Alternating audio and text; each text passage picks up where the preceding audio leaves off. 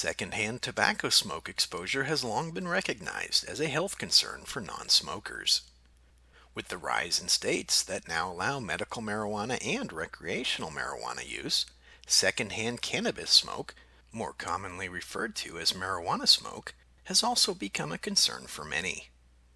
According to the Centers for Disease Control and Prevention, smoked marijuana has many of the same cancer-causing substances as smoked tobacco, but there are still a lot of unanswered questions around secondhand marijuana smoke exposure and its impact on chronic diseases such as heart disease, cancer, and lung diseases.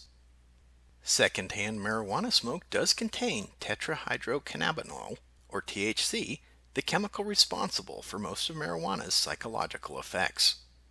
The smoke is also a complex mixture of many other chemicals and particulate matter.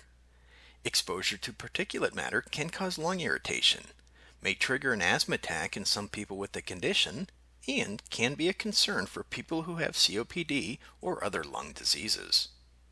The California Office of Environmental Health Hazard Assessment lists marijuana smoke as a carcinogen and reproductive toxin on its Proposition 65 list. Some of the substances found in marijuana smoke they list include 1,3-butadiene, arsenic, benzene, benzoapyrene, cadmium, carbon monoxide, hexavalent chromium, hydrogen cyanide, formaldehyde, lead, mercury, nickel, and toluene. Some people also have concerns about whether they would fail a drug test or could become impaired from being around secondhand marijuana smoke. Factors such as ventilation rates, proximity to the smoke, and how long someone is inhaling the secondhand smoke are all issues to consider. These are just a few of the many things to know about secondhand marijuana smoke exposure risks. To learn more about this or other indoor air quality, building science, environmental, occupational, health, or safety issues, please visit the website shown on the screen.